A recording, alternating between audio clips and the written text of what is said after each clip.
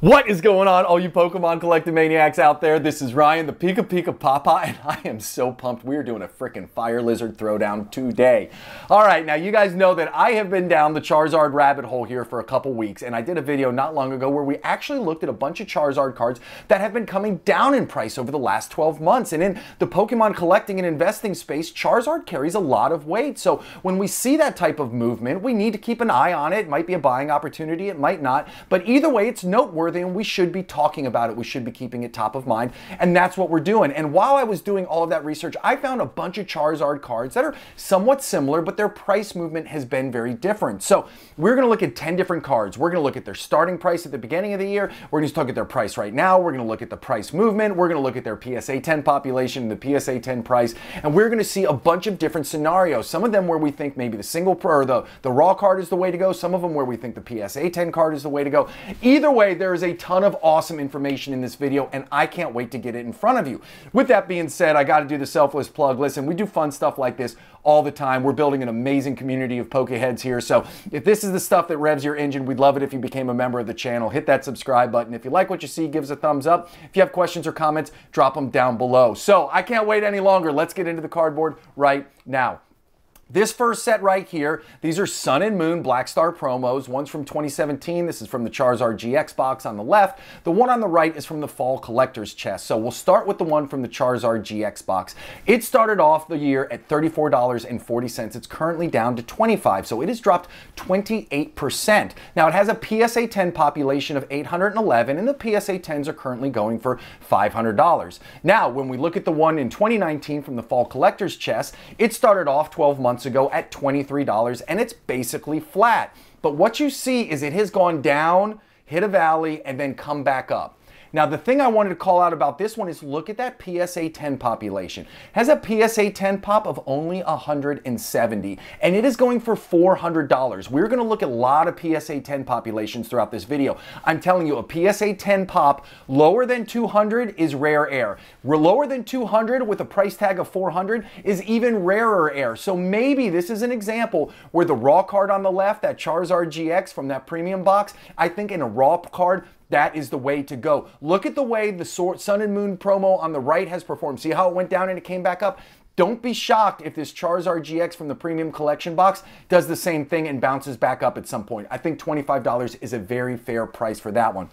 Conversely, this one from the 2019 Collector's Chest in a PSA 10, I know $400 is a lot of money, but you're guaranteed a raw one. Again, it's from 2019. There will be some more added to that PSA 10 population, but not a ton. I think that is a great buying opportunity for a PSA 10 of this card. Now, this is a great example where we have two different cards and two different opportunities where we could see one better opportunity in raw and the other with a better opportunity in the graded department. So now let's look at the next set. This next set is really, really surprising to me. And this, to me, there is one clear-cut winner, right? So this is the Reshiram and Charizard GX Secret from Unbroken Bonds, okay? Came out in 2019, had a starting price 12 months ago of $153. It's currently down 11% to almost $138. Has a PSA 10 population of 1,245 and a price tag of $300 for that PSA 10. Now, let's look at Champion's Path Charizard V Secret. This is, everybody loves this card, and rightfully so. This is a beautiful piece of cardboard. 12 months ago, it was sitting at $163. Today, it is sitting at $186. It has gone up 14%. The thing that I really want to call out here is look at that PSA 10 population. 11,286 of these in PSA 10, yet it's going for $300. Now, when you look at these side by side, we know that Sun and Moon Rainbow Rares, Sun and Moon Tag Teams, Sun and Moon Big Hitters have been going off like a rocket ship as of late. This one has performed totally different. You can get a much lower PSA 10 of a card that I feel like has a ton of upside for the same price as where you can get a PSA 10 of this Charizard V Secret from Champion's Path with a population of $11,286. For the PikaPikaPaPa, to me, in this battle of heavyweights, I think the Unbroken Bonds Charizard GX Secret wins in the raw, wins in the graded category, and I would not be surprised to see this one make a big upturn here in the future. All right. Next set. These cards look almost identical, right? So these are the Charizard GX tag teams from Sun and Moon. Cosmic Eclipse on the left, unbroken bonds on the right. What was interesting to me is their raw card prices, okay? So 12 months ago, the one on the left was sitting at $30. 12 months ago, the one on the right was sitting at $31.50. Pretty similar. But what we've seen is a very different price growth. Both of them have gone up. Both of them are green. But the Cosmic Eclipse variant is only up 5%, where the Unbroken Bonds variant is up 12%. What's interesting to me is Cosmic Eclipse has outperformed Unbroken Bonds as a set, hands down. Everything in Cosmic Eclipse is red hot. Like, you touch any card in that set, it has gone up and to the right. Yet for whatever reason, this one hasn't. So then I thought, well, there must be some crazy PSA 10 populations, which is keeping this Cosmic Eclipse variant from just outperforming the Unbroken Bonds variant. But guess what? There are less PSA 10s of the Cosmic Eclipse one than there are of the Unbroken Bonds one, right? Cosmic Eclipse variant has 590 PSA 10s going for about $140. The Unbroken Bonds one has an 848 PSA 10 population going for the same $140. Again, listen, you know I have a lot of faith in Unbroken Bonds. I think Unbroken Bonds is going to do really well over the next 6 to 12 months because I feel like a lot of the other Sun and Moon sets have been getting the love. But the fact that you can get this awesome Charizard from Cosmic Eclipse, which hasn't realized its full price growth yet, which the PSA 10 population is lower, the prices are about the same. If anything, it's cheaper for the Cosmic Eclipse variant. To me, ding, ding, ding, the winner is on the left, this Charizard and Brexen GX Full Art from Cosmic Eclipse. Again, you can get it for $31.50 as compared to $35. It's only gone up 5%, lower PSA 10 population. I think this is the clear winner in this heavyweight bout. All right, our next set right here, this is the M Charizard EX from XY Evolutions. I've talked about this card before. Look at the choppy price point. Again, PSA 10 population here of 8,500. That is such a ridiculously large PSA 10 population for a 2016 set, right? And then you look at the price performance, like, yes, it's down 9%, but it has been incredibly choppy. It's gone down, it's gone up. Now it is back cratering down. From a single raw perspective, is it going to come back up? I don't know. And then on the right, you have this one from the XY promos in 2014. 12 months ago, this was at $16.25. It's currently at $24. It is up 48% over the last 12 months. Now I want you to look at that PSA 10 pop.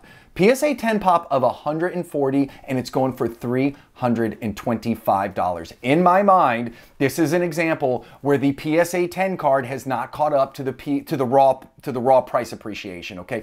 This is what I think in the PikaPikaPaPa when I'm playing chess and when I'm trying to play chess and everybody else is playing checkers. This is where I think, hey, the market loves this card raw. Why is the PSA 10 price not higher if it's only a pop of 140? Now, listen, I'm going to tell you this much. If I have to pick between these two cards, both from a raw and from a graded perspective, the XY promo Black Star wins day in and day out. Now, you might be saying that's crazy. It's already up 48%. I don't care. I don't let price growth be the determining factor. Yes, I look at cards that are undervalued, but just because a card has gone up and to the right doesn't mean you shouldn't buy it. This card, I think, is still undervalued at $24. I think the PSA 10 with a pop of 140 is undervalued at $325. I think this one wins hands down in this competition, and I am excited to buy a couple of these. Guaranteed I will have these in the mailbox soon. Now, this one right here, I decided to bring some heavy hitters out, right? I wanted to bring out some that are up near $300. And of course, this Charizard GX from Hidden Fates came out in 2019. Started off 12 months ago at almost $400, has come down 11%, and it's sitting at about $350. What really leapt off the page at me as I was doing the research here is the PSA 10 population. 5,382 PSA 10s of these out there, and it's going for a price of $710. Now, think about some of these other Charizard PSA 10s where we've seen the population less than 200, right? And it's going for less than $500. This one has a population of 5,300, and it's going for $700.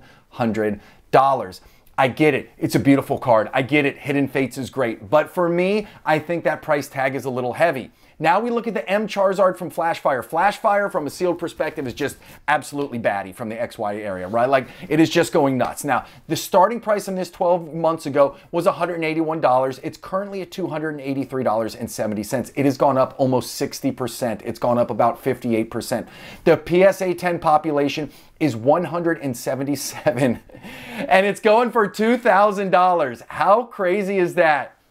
I'm gonna tell you right now, 2014, Raw card has been appreciating. For me, if I had to put my money into a raw card, I'm putting it into the M Charizard EX from Flashfire. I think that this card still has room to run. I know everybody's going to say, hey, this card's up 60%. How much more can it possibly grow? Well, the bottom line is I am investing and collecting for the long run. This isn't something I want to flip and turn in the short term. And I think this card from XY Flashfire is going to continue to grow. This is the big chase card from one of the big chase sets from the XY era. I don't see any more PSA 10s coming out. I mean, we'll have a couple that trickle in over the years, but I don't see this number appreciating much beyond 300 at most. In fact, that it's going for $2,000 in a PSA 10. Everything about this gets me excited. Now, I don't have $2,000 to spend on a PSA 10, and even if I did, I would want to do it. I would want to spend that $2,000 in other ways. But I'm telling you right now, if you can get this card in good condition, even in a PSA 9, PSA 8 raw type card for under $300, I think that is a great buying opportunity. So, with that being said, this was a ton of fun for me. I don't normally look at cards like this. I don't normally do this or that type of comparisons. But again, I've been doing so much Charizard research. I saw this and I wanted to bring it in front of you guys. And I hope you drop in the comments down below what you think about it. Again, sometimes a raw card is a better buy than a graded card and vice versa. And this is really important to look. Population reports, price trends, and all that good stuff. If you've made it to the end of the video and you haven't hit the subscribe button, what are you doing? Hit the subscribe button. If you like what you see, give us a thumbs up. If you have questions or comments, drop them down below. I respond to them all personally. Just know how much I appreciate you guys. I hope you all are having an epic week, and I cannot wait to talk to you guys on Friday. Talk to you then. Have a good one.